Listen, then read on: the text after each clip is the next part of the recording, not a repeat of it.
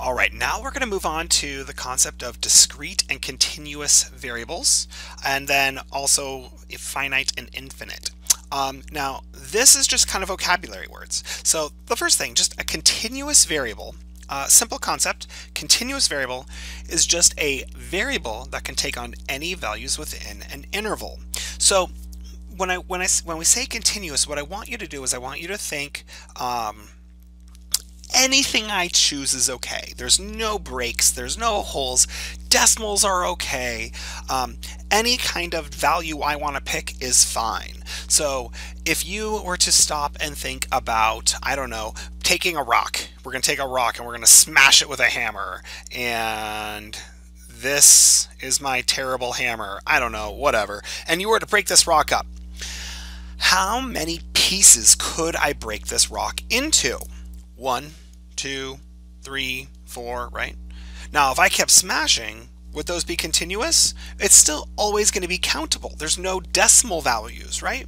So therefore, that would not be a continuous value if I'm counting the number of pieces I'd smash this rock into, right? It's always going to be a not continuous, because I couldn't say I'm going to break it into 1.7 pieces, right? That wouldn't make sense. Now, if we talk about the size of the pieces though, what is the size that could get broken up into? 1.5 inch, let's talk radius, I don't know, it doesn't really matter. 1.5 inch radius, that would make sense. 1.1 inch, sure, why not? 1.001 inch radius, absolutely, right? I can pick any number I want, because I can always break it into some size. If I kept smashing it, I can make it into microns. But any number you pick is feasible. And it's okay that it has a limit. You might start off with the limit saying my whole rock started off being, I don't know, 17 inches in radius. So it's okay to have a limit saying that it can never be bigger than 17. That doesn't change the concept of continuous. The idea of continuous is just saying, given your restrictions, you know, I can never have a bigger number bigger than 17 because I'm not going to start gluing on pieces to this rock, right? But the idea is any number smaller than 17, I could smash it. I could smash it up and get it smaller and smaller and smaller, and to any exact radius that I want. Okay. Now, discrete, on the other hand, is what we were talking about before. This would be the number of pieces, okay, that we would break the rock up into. So I could smash into 1 piece or 2 pieces or 3 pieces or 4 pieces, right?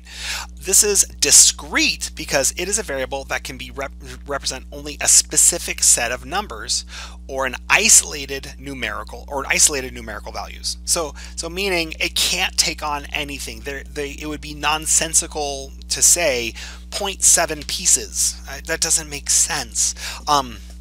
So that is kind of the concept of discrete. Okay, so those two can never be put together. You can never have a discrete and continuous variable because they are mutually exclusive of each other. Now, moving on. Finite and infinite. Okay, a finite variable means that a finite variable means that the variable has a limited or countable amount. Now that number could be gigantic. It could be 7 billion, but it's still countable. So going back to the rock example, if I smash this rock up into as many pieces as I could possibly smash it up into, at some point, it is finite. There is a certain number of pieces that's possible, because at some point we're going to have grains of sand, right? It might be 10 billion grains of sand, but we still have a countable number. That rock will not be broken up infinitely. Okay, so that brings us to our next word, which was infinite variable. Now, infinite means that it is unlimited. It is never ending. So if you believe in that outer space is ever expanding, then that would be infinite because it's always growing. It will never end. So the amount of space in outer space would be unlimited or never ending. So therefore it is infinite. Okay? So here's just a couple practice problems, and what I want you to do here is we're going to identify the variable defined. We're going to define if it's a finite, infinite, discrete, and or continuous. So we're going to kind of usually pick 2 of them, and they'll work for everything. Each problem will have 2 answers, is what I'm saying. So here we go. You are in a marble factory that is producing green marbles as fast as you can imagine. So it's doing it really, really fast. And will continue to do so forever. I left off the word forever here, but we'll put that in there. Let X be the number of green marbles. Is the number of green marbles finite, infinite, discrete, or continuous? And or. All right, so pause the video, take a shot at it, and see which ones you think it is. It's going to be 2. It's always going to be 2. Okay. All right, here we go.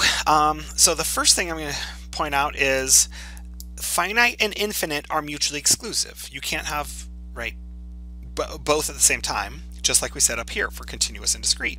So essentially, it's going to be one of these. It's either going to be discrete or continuous. And since we are talking about the number of marbles, this comes down to that same idea of I can't have 1.7 green marbles. So therefore, this is discrete. Right? This is discrete. And is it finite or infinite? Well, since they are going to be making these marbles forever, we are going to say it is discrete and infinite. Done. All right. So now try the next one. Pause the video, give it a shot. Here we go. Let X represent any number between 1 and 2. All right. Is this a random variable? Is this random variable finite, infinite, discrete, and or continuous? Well, all right.